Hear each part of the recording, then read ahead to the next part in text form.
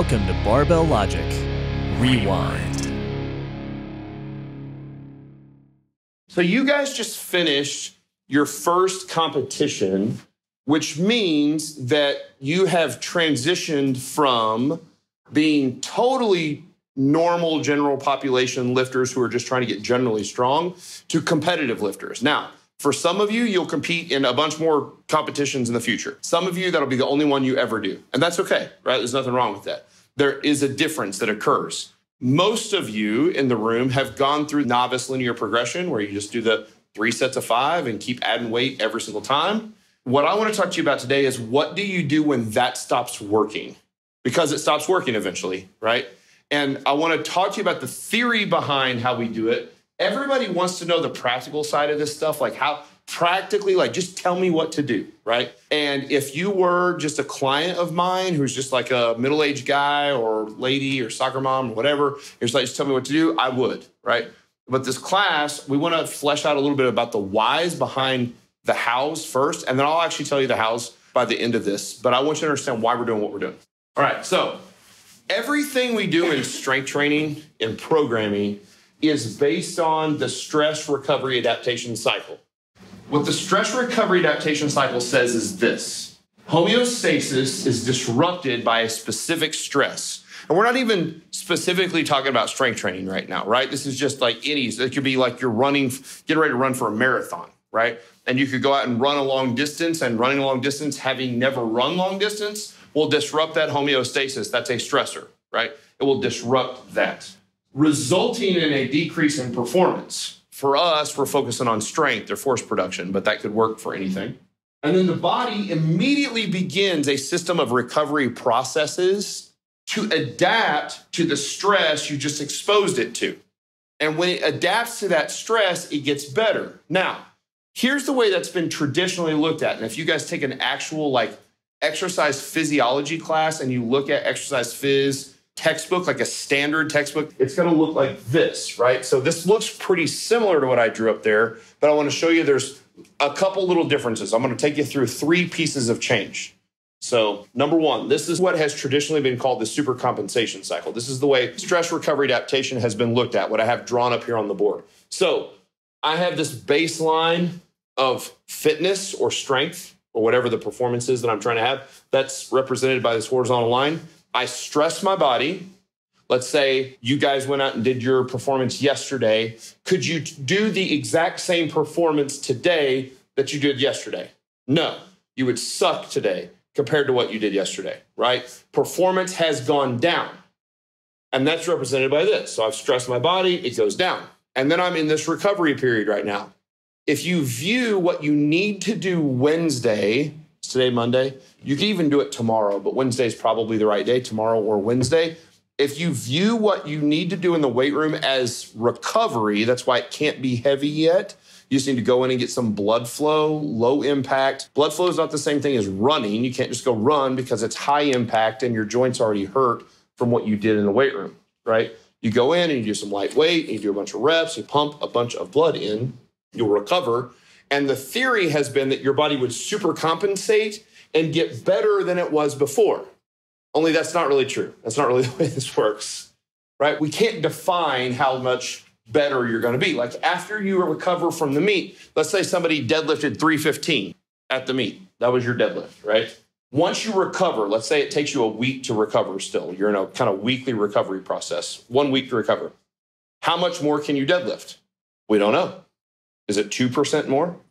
Is it 3% more? Is it 5% more? Is it 1% more? We don't know because we can't define what this supercompensation, what this is, like how high this peak goes.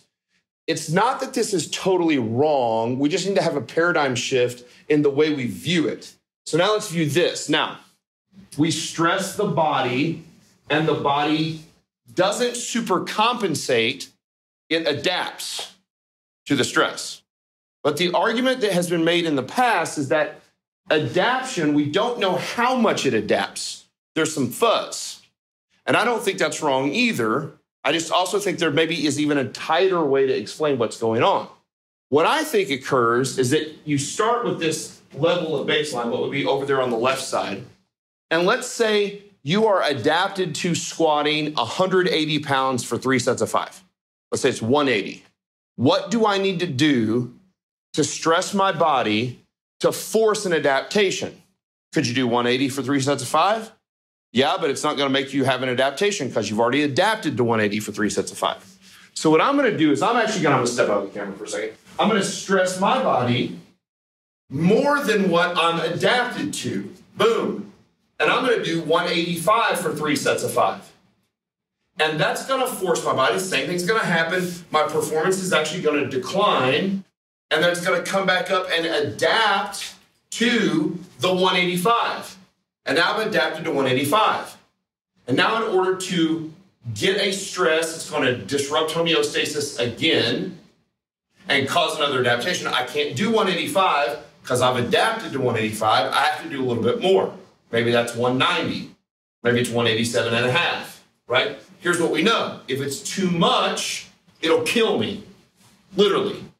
It'll literally kill me. That's what this general adaptation syndrome looks like, right? If the stress is great enough, I die. But if it's just a little bit more than I've been adapted to, my body will recover and adapt and be better. That's what explains how we actually get stronger. So rather than the adaptation just returning us back to baseline levels, the adaptation actually makes us better because the stress we chose was higher than what we're actually adapted to. So I don't think we've ever explained it that way. But I think it's a little bit tighter way of looking at it, right? So, okay, that's stress recovery adaptation.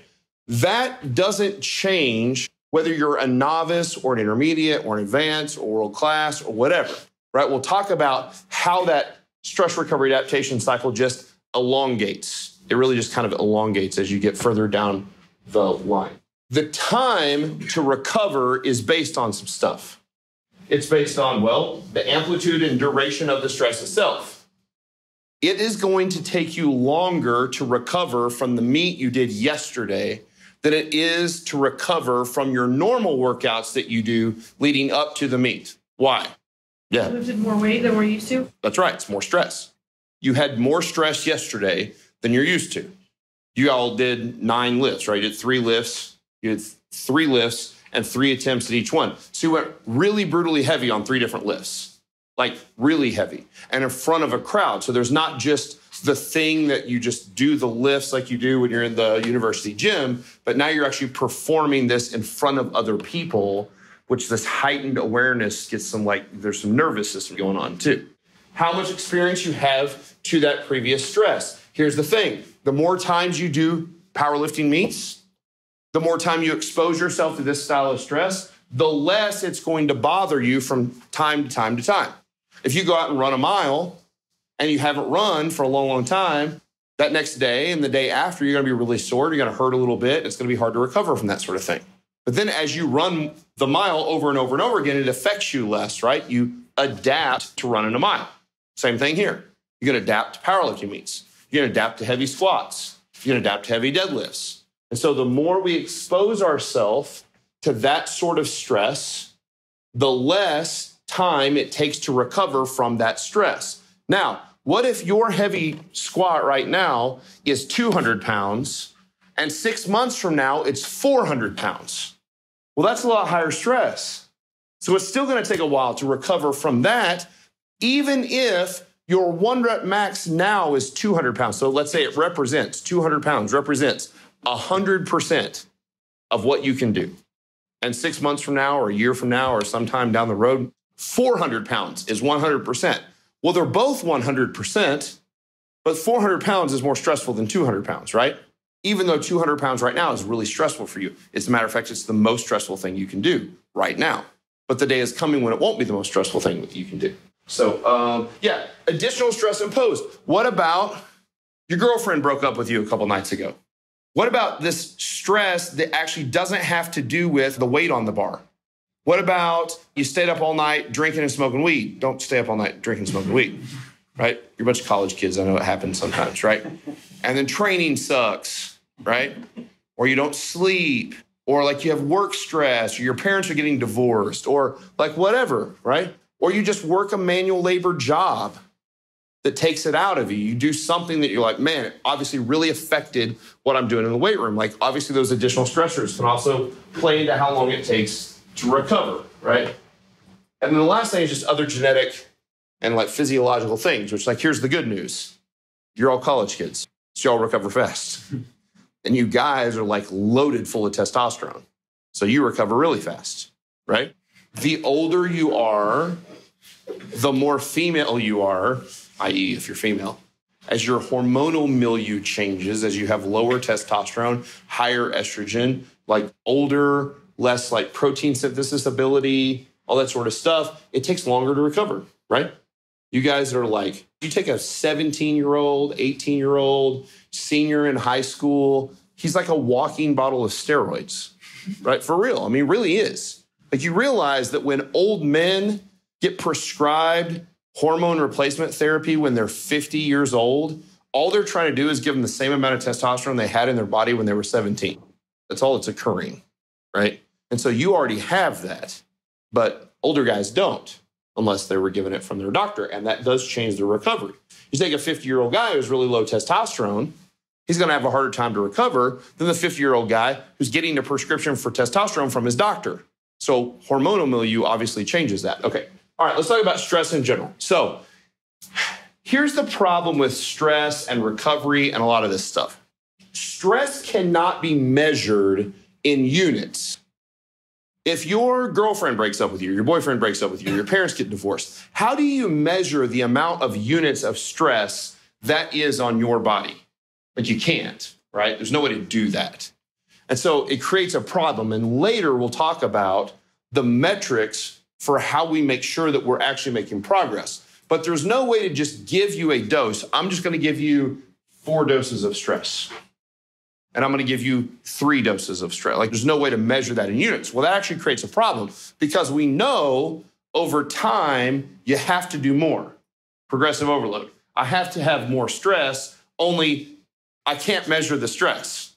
It's really hard to measure the stress. I don't have units for that, right? Stress results in a decrease in performance. Now, what the desired performance, right? And the performance we're really talking about here is strength or force production, but the same thing works for any other performance. If I'm trying to run a marathon or I'm trying to do anything else that requires athletic ability, stress will lead to a decrease in performance. And that occurs even like in the middle of a workout. If I do a heavy set of presses, like a heavy set of 5, can I immediately do another heavy set of 5 like 10 seconds later? Now I got to rest a little while. How long do I have to rest? Well, it depends on how strong you are and how stressful the heavy set of 5 was. For some of you, you might be able to rest like 60 seconds and still come back and hit another set. The more advanced you get, you're going to have to rest 3 minutes and 4 minutes and 5 minutes and 7 minutes sometimes, right? To be able to make sure that you can come back and hit it. And then can you squat 3 sets of 5 really, really heavy on Monday and come in again on Tuesday and squat 3 sets of 5 again, really, really heavy or even a little bit heavier? No, probably not. Maybe in the very beginning you can, because in the very beginning you're only squatting the empty bar or 65 pounds or 85 pounds or whatever. There's nothing wrong with that, right? But as you get stronger, the amount of stress that's put on your body takes longer to recover from. Because it takes longer to recover from, then we have to manage that, right? We also know that stress has to be specific to the thing we're trying to do. If I want to get stronger, guess what I have to do? Not a trick question. Eat? Well, if I want to eat better, I got to eat. Yes, right, obviously. But eating doesn't actually make you stronger. And we know this because there's 500-pound fat tubs of lard that aren't strong at all. So eating alone doesn't make you stronger. What actually makes you stronger? Lifting heavy, right? Lifting heavy. There's a specificity principle there called the SED principle, specific adaptation to the imposed demands. I can't get better at squatting if all I'm doing is running. Running makes me better at running. Squatting makes me better at squatting. Duh, right? But it's actually important to understand this because there are going to be people along the road that say, well, if you just want to get strong, all you got to do is like CrossFit, or all you got to do is like go to yoga and you get stronger. Yoga makes you more mobile. It doesn't make you stronger. right? You guys have already covered this stuff in this class, this sort of thing. Strength makes all the other physical abilities better, right? I'm sure you've heard this before. It's the only one. It's not a two-way street. It's a one-way street. So once I get past that early piece, I have to be very, very specific to this. If I'm going to get stronger, I should have to lift heavy. Then I have productive and non-productive stress. Are there things I can do in the weight room that a lot of people do, like CrossFit, that actually is not a productive stress for getting stronger?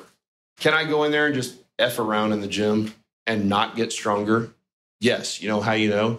There's like, you guys lift at the university gym here. There's a university gym. Because the university gym is full of guys who are trying to get bigger and stronger who are not, right?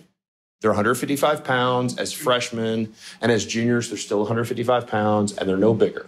So there is stress that helps lead to the desired performance, and there is stress that doesn't, right? Productive stress. What we want to do is as we get further along the line and are less novice, which is where you guys are getting. Some of you are not novices now. Some of you still are. If you continue to lift, you won't be. Doesn't last forever. You can't do 3 sets of 5, add weight to the bar every time till we're all squatting 1,000. Can't squat 1,000, right? I mean, a few people can. They're on drugs, and Jesus made them to squat 1,000. So it was a combination of those two things, right? Jesus made very few people who could potentially squat 1,000. And of those people, the ones that squatted 1,000 also have to take drugs, right? I'm looking around the room. No one in this room is ever going to squat 1,000 pounds, right? So not going to happen. Even if you took drugs. And you shouldn't take drugs, right? So at least not until you're 50 and your doctor prescribes you drugs, because then you actually need the hormones, right? Right now, you're all walking bottles of steroids. You're fine, but it's not going to happen. So at some point, that starts to run out. When it runs out, it's actually really important that I understand what stresses are productive. Also, here's the deal. Don't I want the greatest return on investment for what I'm doing in the gym? Isn't that a big piece of this? I'm really busy, in case you didn't figure out from my little story. I'm also married, have 2 little girls. We homeschool them, and we're not like crazy weirdo homeschoolers. Like we drop F-bombs in front of our kids and stuff. We're cool homeschoolers.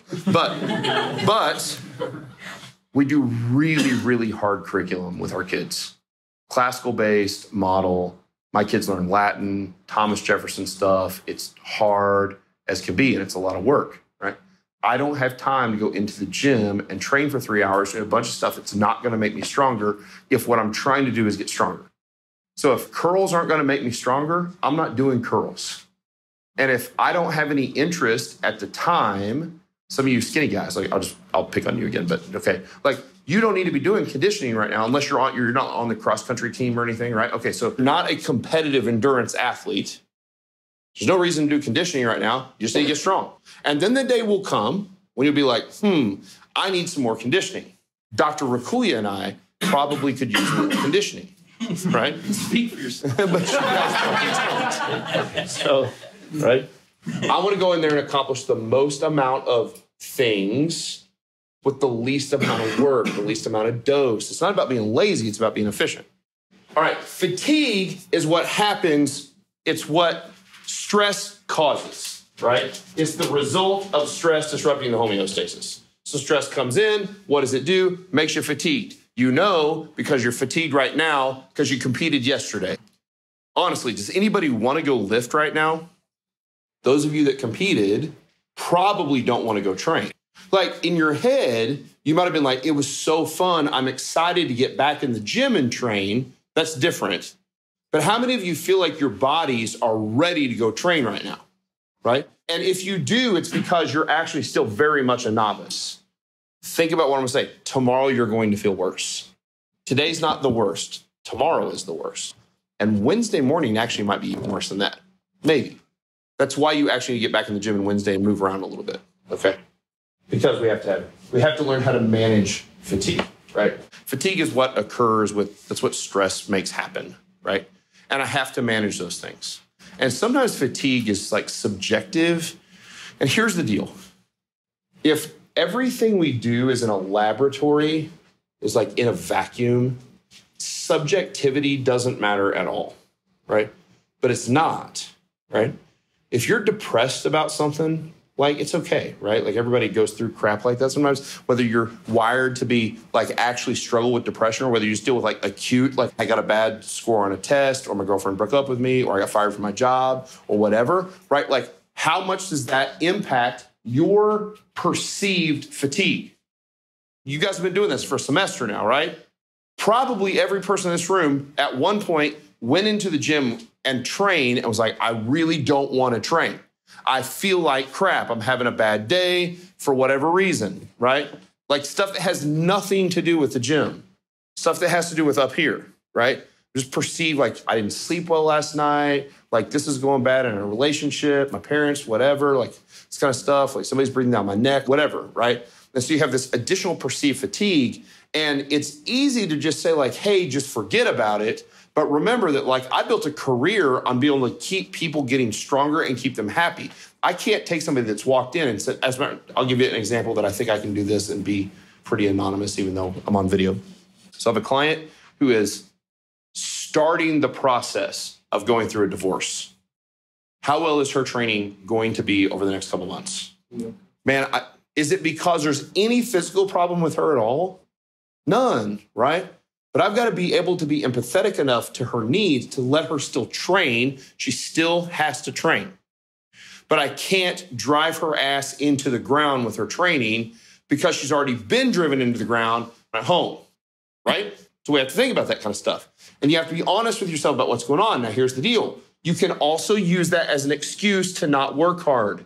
That's not okay. You with me?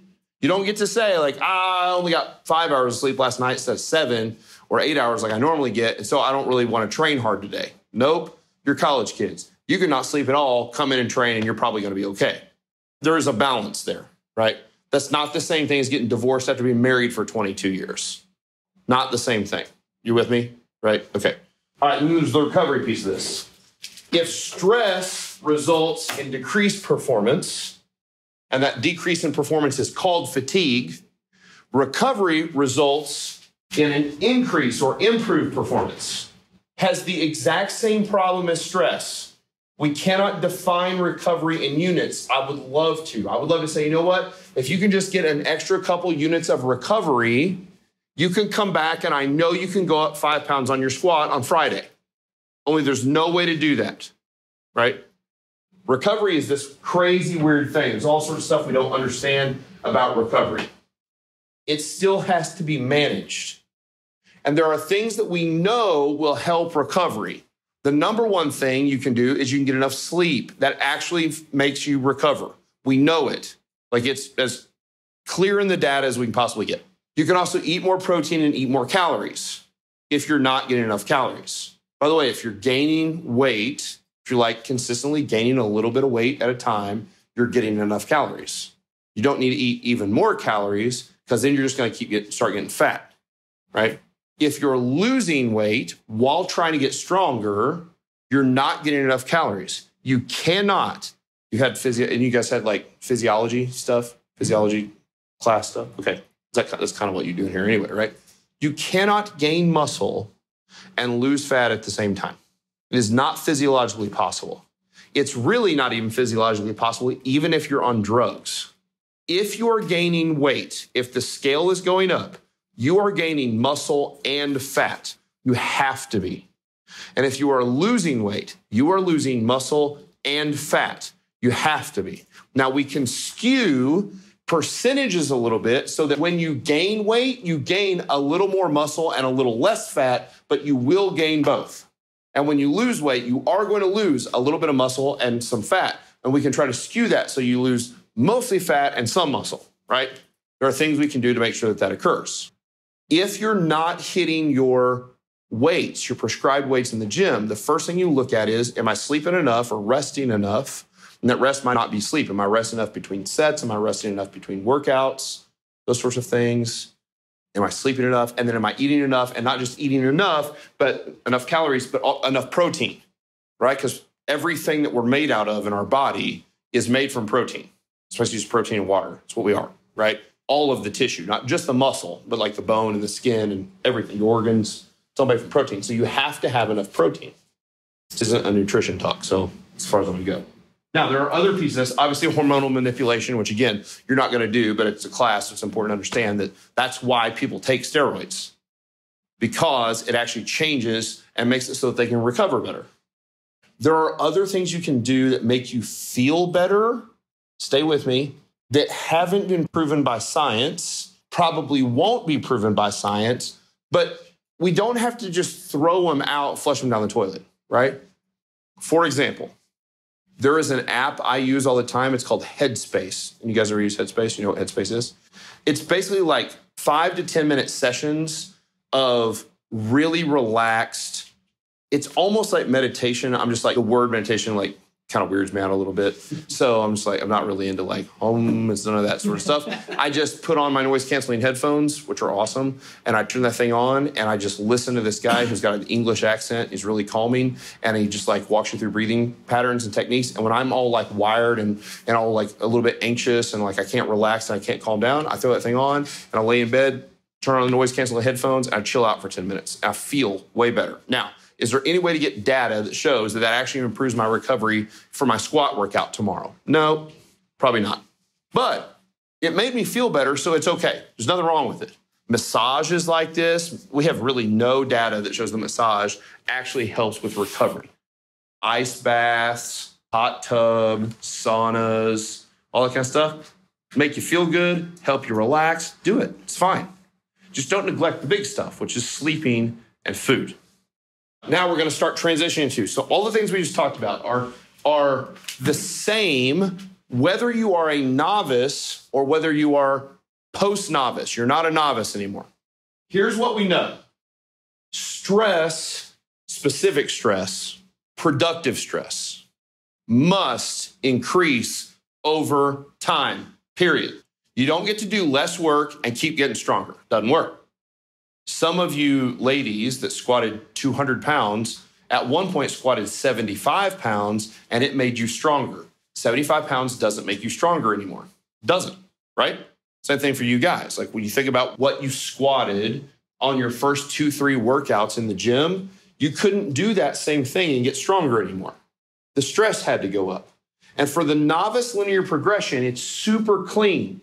Volume stays the same, right? You haven't changed your volume at all. What do? 3 sets of 5. And on deadlift, 1 set of 5, right? How often do you train? 3 times a week. What changes? Weight on the bar. From time to time, that's the only thing that changes, right? The weight on the bar goes up. And the frequency stays the same, and the volume stays the same. And the weight keeps going up. And in the beginning, the weight might even go up like 10 pounds. And then it's going to go up 5 pounds per workout. And then it's going to start going up a little bit less, 2.5 pounds. And then the day is going to come when it can't go up anymore. And so what are we going to do? Well, there's only a couple ways we can increase stress. We can only increase stress by increasing intensity. Now, we got to be real clear on some words for a few minutes. And when I kind of get through this, I think we're going to take a short little break. So stay with me real quick. When I say intensity, I just mean how heavy. That's all I mean. Not percentage of 1 rep max. I just mean, is it getting heavier? That's all I mean. Right? There's lots of words that it could be like, how intense does it feel? It could be relative intensity, which is like percentage of your 1 rep max. Those are all things we have to consider, and we're going to talk about them here in a few minutes. But all I'm saying is you can increase stress by increasing how heavy it is. Weight on the bar, magnitude. That's one way. Or you can increase volume. That's way number 2. That's basically it. Now, there are lots of ways you can increase volume. You can do more reps per set. Instead of doing 5s, you can do 6s. 3 sets of 6 is more stressful than 3 sets of 5, right? Duh, right? Duh. You can do more sets. Instead of 3 sets of 5, you could do 5 sets of 4. That's 20 work reps instead of 15. So you increase sets. You can increase frequency. You can do it more often per week so that you get, over the course of a week or so, you get more volume in, right? So a lot of people will tell you that one way to increase stress is to increase frequency, that you can increase stress via intensity, volume, or frequency. But I'm going to make the argument that an increase in frequency is really just a product of volume when you do something more often. So for example, you're benching and pressing every other session, right? So how many times are you doing some version of a press? 3 times. Your press, or bench, press, bench. So you're doing 3 times a week, you're doing some form of pressing, either overhead pressing or bench pressing, right? Right? How many times do you press in a week? 4. Thank you, 4 times a week. So that's 1 more time than the rest of you are pressing. So her frequency is higher, and if you look at her total work sets and reps, she's going to do more volume than you are right now because she's going 4 times a week. She's pressing twice a week and she's benching twice a week. So she's got 4 different presses in. So frequency goes up. So the volume also goes up. You with me? Now, are there any other ways we can increase stress that's not intensity or volume? Or any other ways you've heard of people saying, well, here's a way you could increase stress. And I'm talking about specific to strength training. So some people will argue that you can change the exercise selection. You can choose different exercises to increase the stress. If I do something like, anybody ever done a straight leg deadlift? You guys know what a straight leg deadlift is? Yes, you do. Based on logic alone of the name, what the hell is a straight leg deadlift? It would be a deadlift, but with straight legs. Have you done an IQ test on these guys? I'm gonna have to change the lecture. Are we averaging over or under 100? Right in that wheelhouse? Okay. Okay, so you've deadlifted. On a deadlift, right, you are bending a little bit at the knees and the hips, right? So the knees are bent, and the knees open, and then the hips open. And then I go right back down. The bar drags up and down my legs. If I do a deadlift and I change, the only thing I change is I keep my knees straight and I do a straight leg deadlift. What do you think will happen 2 days later? Any guesses? Yes. Your calves actually would be more sore. Something else is also going to be more sore. Your back. No? Well, maybe. Hamstrings. Okay? Here's why. Your hamstrings, you guys know what your hamstrings do? They actually make certain joints move. They do something to your hips. You know what your hamstrings do to your hips? They make your hips go from flexion to extension, right? They make your hips go. So they make your hips go. Very simple. Your hamstrings make your hips go from bent to straight, right? We can use layman's terms here. It's fine. But they also do something else. So everybody sit up tall in your chair. Just good posture. You don't have to do anything really weird, right? Because you're in hard chairs. There's no pads on here. Okay, so where you feel your butt bones, not your tailbone, but those bones on both sides of your butt, where do you feel that pushing into the chair? That's where your hamstrings originate. Some people call those your sit bones. It's actually your ischial tuberosity is what that's called. Your ischial tuberosity. It's this little bony, bumpy thing that sticks out of your pelvis on the backside by your butt. And your hamstring starts there and it crosses the hip. That's why it makes your hips move. That's why it makes the joint move. But it doesn't insert on the femur. It inserts down on your shin. And you know this too. You're sitting there, right? Feel underneath. Feel that cord underneath your knee. The cord of tendon right there. There's actually 2 of them. You can feel them both. That's your semimembranosus and your semitendinosus. And on the other side, you can feel the other cord. That's your biceps femoris. Now, because it crosses the knee, it has to move the knee. And it makes the knee do the opposite of the hip. It makes the knee go from straight to bent. So my hamstrings make my hips go from bent to straight, and makes my knees go from straight to bent. Okay, stay with me. So in the bottom of a deadlift, the way we teach it, if both the knees are bent a little bit and the hips are bent a little bit, how much did the hips get stretched? Not that much. Because they stretched at the origin, but they shortened at the knee. So if they got longer on one end and shortened on the other end, they didn't get stretched that much, right? Now, when I bend all the way over into a deadlift, my hips close more, which means it stretches them even more, but my knees don't close that much.